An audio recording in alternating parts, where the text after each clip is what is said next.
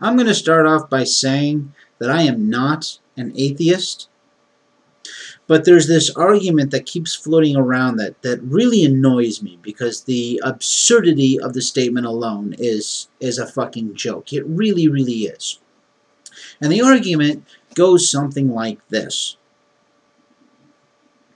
Science can't explain everything, so I'm going to stick with whatever I believe in, because that's probably right, because science doesn't know everything. Well, I'm a religious person, but I am also a scientist. A scientist in the very basic definition of the word, someone who studies science. I love studying science. There are so many fascinating things you get to learn about, and it's all real and proven.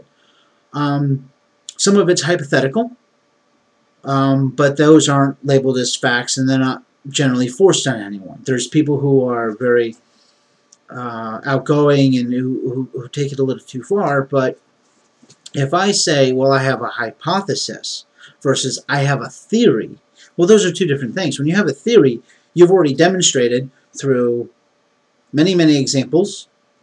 You've made predictable outcomes, as in you can say, under these conditions, I know this, this, and this are going to happen, and then demonstrate that they actually happen under those conditions. That's how science works. It's, you know, here's an experiment, let's see what happens, you record the data, someone else takes that exact same experiment and sees if they can get the exact same results. People will go over and over and over data and information, and they build upon build upon build. Now, in the last thousand years, okay, last 1,000 to 2,000 years, religion has given us nothing. Religion hasn't moved society forward in any way, shape, or form, and in many cases, they have worked us backwards. Okay, for example, one of the stories I came across this weekend was that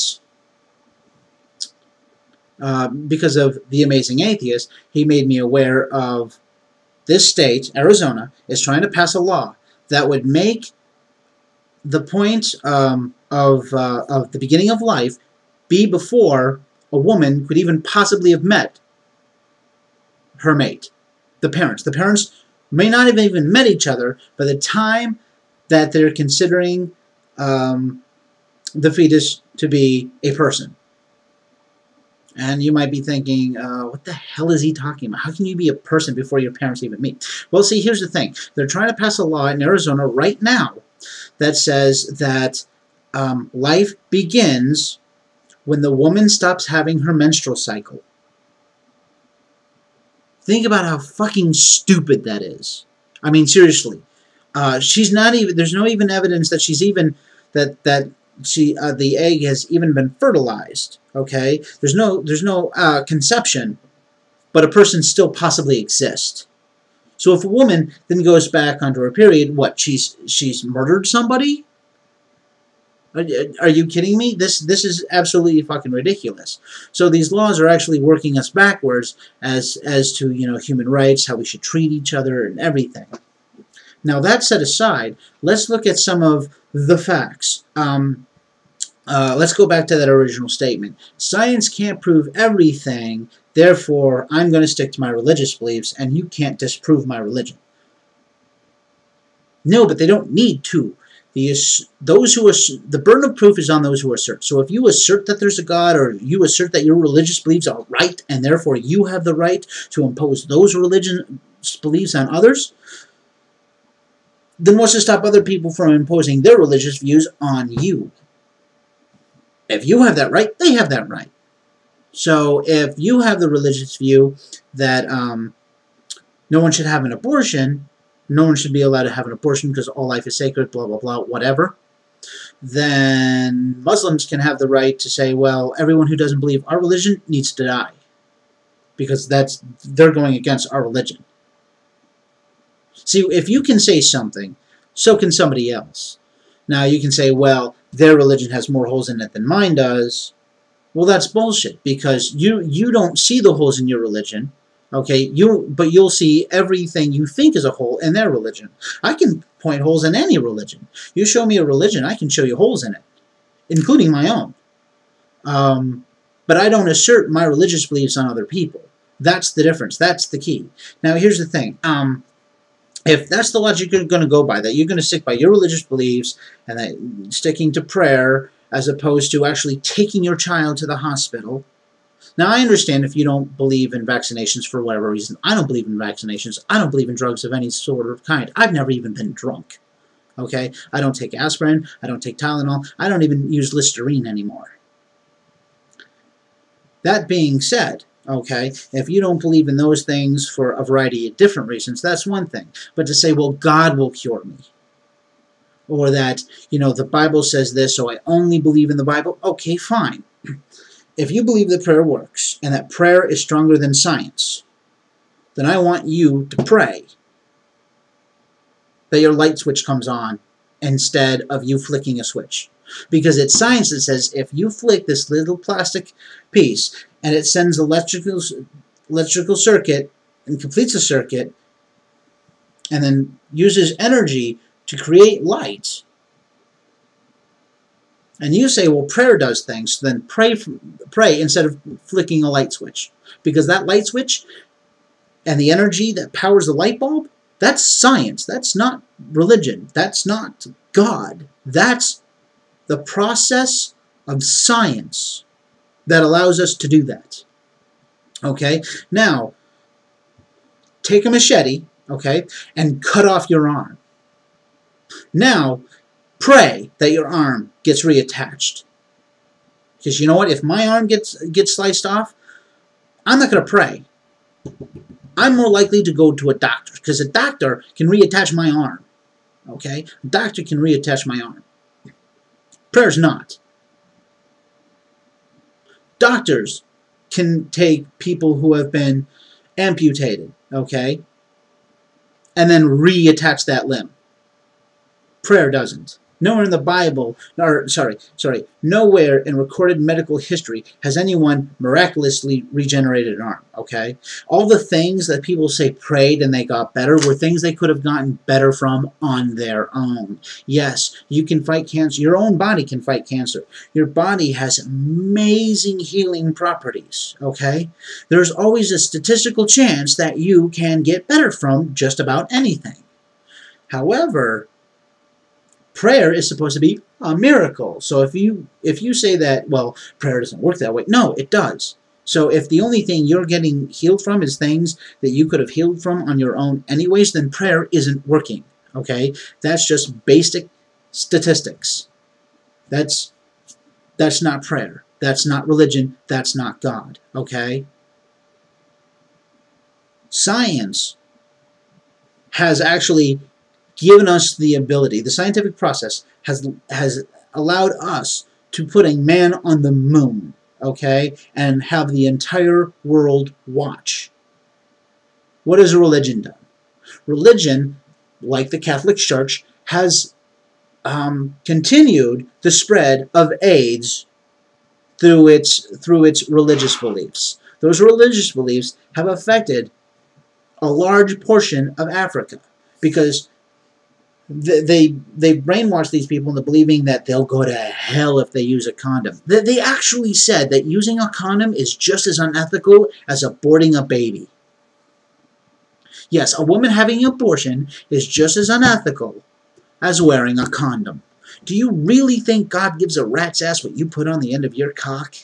I don't think so. I really don't think that a being that knows and understands everything gives a rat's ass.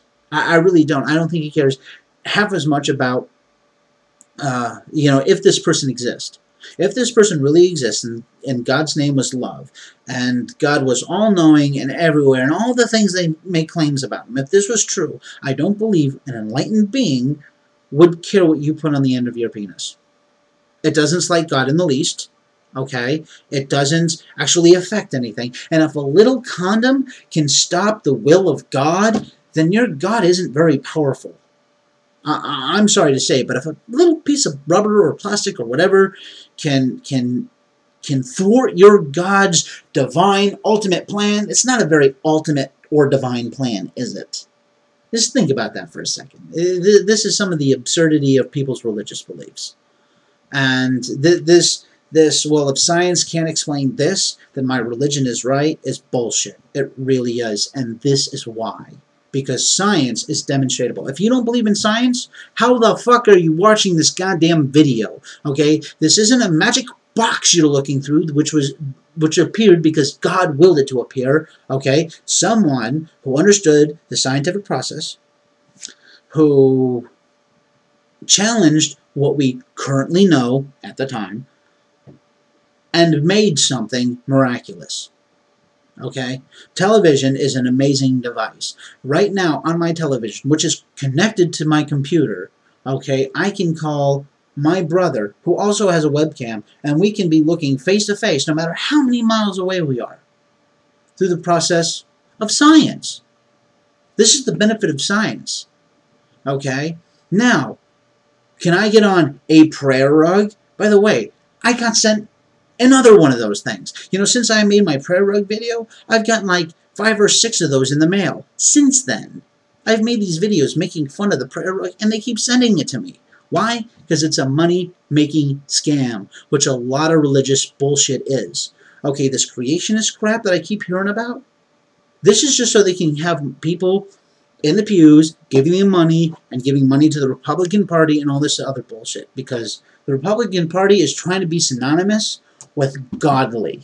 Now, explain this to me. Please, please, please, because it's absolutely ridiculous. These people told me that they were voting for Bush to fight Roe versus Wade. Bush doesn't want to have that overturned. No Republican wants Roe versus Wade overturned, because the moment that's overturned, people will stop voting for them. They wanted to do that so they could save infant lives. Now think about this for a minute. If they're saving infant lives, what about all the lives we lost while he was fighting some dipshit war in Iraq? He tried to make Iraq synonymous with the Taliban, which they had nothing to do with each other. Okay? Absolutely nothing. The Taliban were not in Iraq because Saddam Hussein was a power-hungry madman. Power-hungry madmen do not share their power. They covet their power. Okay? That little side note, aside, how many people died in the Iraqi war? How many people? Think about that. And you're only on a wing and a prayer that you get Roe versus Wade overturned so that some babies can be born. Well, I got news for you. More people and more babies were killed in Iraq than you'll have saved through making abortion illegal. And believe me, people will still have abortions, but it'll be more dangerous for the fetus as well as themselves. We know because we've seen this happen. Every single time you say, well, my religion says that this is bad, and people try to enforce that religious belief on people, you have seen some dark things in society, and people get more turned over by it than anything. And it's not good results. It does more harm than good. Just like prostitution in America today. A bunch of religious nut jobs made brothels illegal in this country.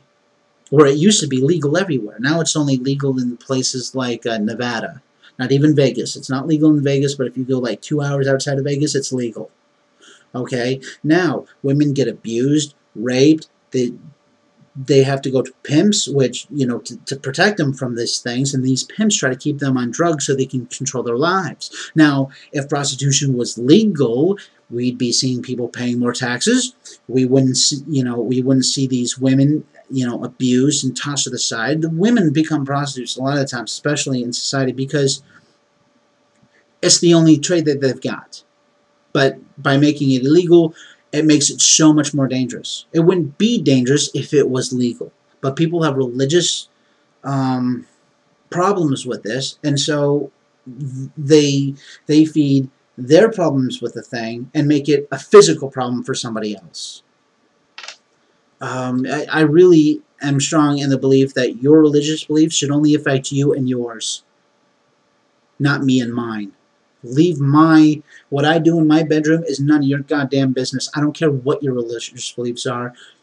How I treat other people, it's not your business unless you don't like the way I'm treating you, okay? you know, if I was a homosexual, or if I was an atheist, or if I was any of these things you don't like, it's none of your fucking business, and you have no right to tell me what I can do with my life. Just like I have no right to tell you what you can do with yours. But this argument that it's my religious belief and science can't prove everything, you know what? Science doesn't have to prove anything. All it has to do is prove that it has some use, some function, and that it can do some things, because your religious beliefs haven't been shown to be able to do anything. Even organizations that are religiously biased but do scientific studies on prayer have found out that it works less than statistical average,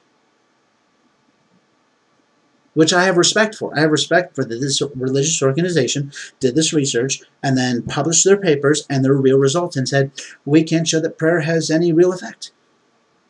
Prayer may have an effect, but until you can prove that, it's just your belief. And your belief is meaningless to me. It really is. Just like my religious belief should be meaningless to you, unless I can show you that there's a logical reason to follow it outside of some fear. All right, and that's all I have to say on that. Enjoy.